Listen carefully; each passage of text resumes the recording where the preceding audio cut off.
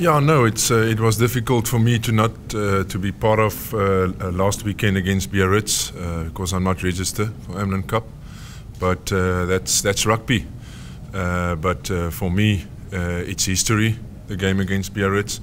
It's all for me about tomorrow night against Racing. We're getting a second chance to bring silverware to RCT. So that's my job, to make a difference tomorrow night, and that's what my aiming is, to give 100% for the club tomorrow night.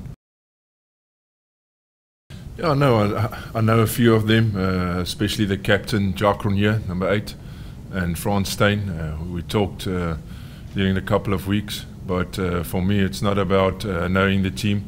It's for me about as RCT and Toulon Rugby.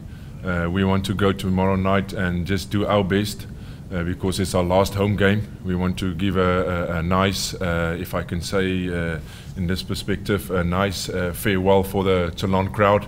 It's our last game in Toulon, and we just want to make it a massive game tomorrow night against Racing, on our way to the semi-final of the top 40 next week in Toulouse.